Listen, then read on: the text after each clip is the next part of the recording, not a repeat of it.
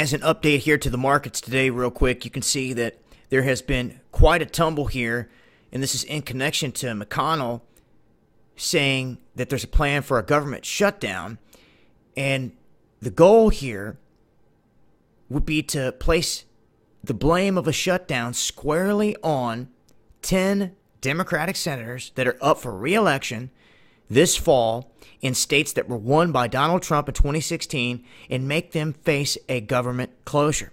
They're saying that the strategy for the Republicans, considering that they control the White House and Congress, they say should funding lapse at midnight Friday, McConnell would keep the Senate in session and try to force Democrats to repeatedly vote against funding for children's health care money and government spending.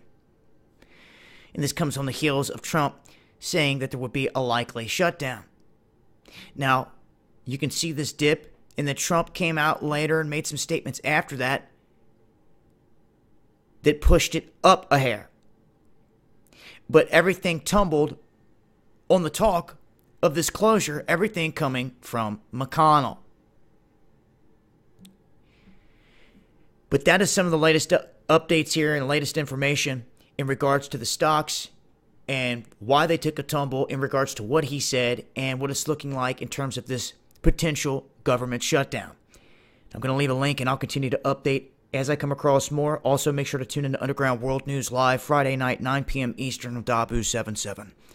Much love.